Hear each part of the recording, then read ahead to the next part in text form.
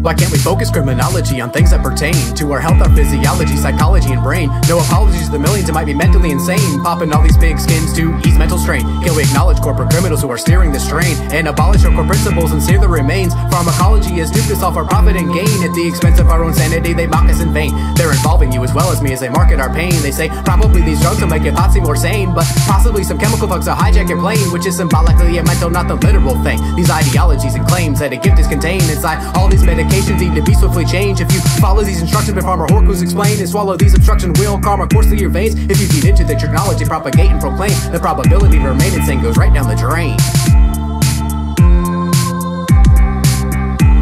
So take my word for it, don't take a pill for it. I can't ignore it, it's too important, shit's abhorrent. All the torment that's tormenting in the poor men and women. The seven-headed dragon with benzodiazepine. What's happening? The hacking in the masculine synapses out of whack again. It's back again, depression isn't mass, it's been pushing to the back. While the capsule smacks your GABA, decreasing serotonin, which keeps the arrow growing, but sinks the terror low and keeps the narrow flowing. Keeps you scared of knowing, and keeps you scared of knowing the root cause of the hoopla in your medulla oblongata. Did you bother to even ponder how pranayama lasts longer than anything from Big Pharma? Nope.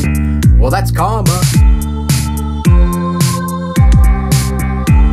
So fuck your Xanax, fuck Klonopin, the just a bandage, fuck the lot of them. Fuck your Percocet, fuck your Vicodin, I'm not a person set on fucking liking them. Fuck your Xanax, fuck Klonopin, the just a bandage, fuck the lot of them. Fuck your Percocet, fuck your Vicodin, I'm not a person set on fucking liking them. Fuck your oxys, why don't you just say it? Adjust my deoxyribonucleic double helix. The trouble phoenix can rise above the crumbled pieces of the jumbled thesis. The jungle rhesus has fungus feces, a fungal species from the dung increases. The drug decreases and eases the diseases, anxiety and depression. It's mighty impressive, ignites new connections, invites new perceptions of lights, true intentions and fights the root aggression in spite of blue regressions. Your sights renewed of lessons when tried, consume the lesson you might exhume some precious vitamins and minerals without hiding them in your dinner rolls. The silicize hospitable makes wiser men of sicker folk, but Pfizer be the criminals and Vicodin plays a bigger role. I sniper all their bitter souls for the genocides and pill swindles, but I guess I'd be the better guy and chill a little.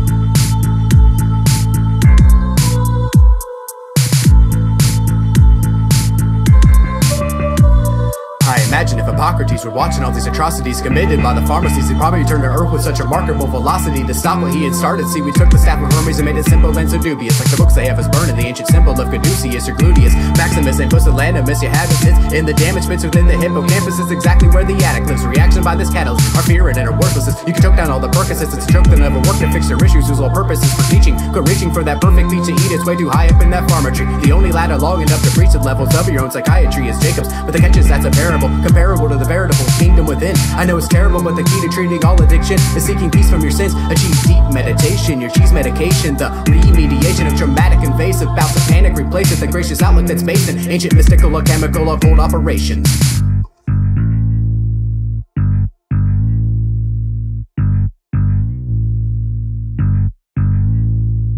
Alprazolam, clonazepam, diazepam, promethazine, amphetamine, nicotine, hydrocodone, oxycodone. These contraband go hand in hand with the fall of man. Depression be man's destiny, can't recipes not knowing your own soul though. Alprazolam, clonazepam, diazepam, promethazine, amphetamine, nicotine, hydrocodone, oxycodone. These contraband go hand in hand with the fall of man. Depression be man's destiny, can't recipes not knowing your own soul though. Alprazolam, clonazepam, diazepam, promethazine, amphetamine, nicotine, hydrocodone, oxycodone. These contrabands go hand in hand with the fall of man. Depression be man's destiny, can't recipes not knowing your own soul though. Alprazolam, clonazepam, diazepam, promethazine, amphetamine, nicotine, hydrocodone, oxycodone. These contrabands go hand in hand with the fall of man. Depression be man's destiny, can't rest in peace not knowing your own soul though.